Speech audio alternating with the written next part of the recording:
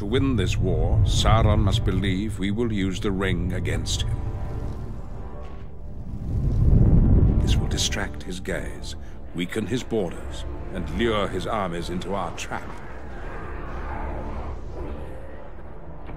For this I prepare a path for the return of Gondor's king. Sauron will be certain Aragorn, Isildur's heir, received the Ring of Power. Aragorn also carries before him the only weapon Sauron cannot abide, and the only power before which a dead king and his army might bow. To set this trap, Aragorn and his companions must travel to the Dreamerborg. Deep inside this haunted mountain, they will face terrible trials.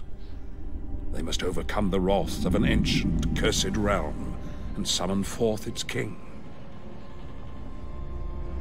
Out of darkness, Aragorn must call an army even Sauron's horde cannot withstand. For in our plans, the living cannot defend Minas Tirith without the fury of those long dead. The way is shut. It was made by those who are dead, and the dead keep it. The way is shut. Malice lies heavy in the air.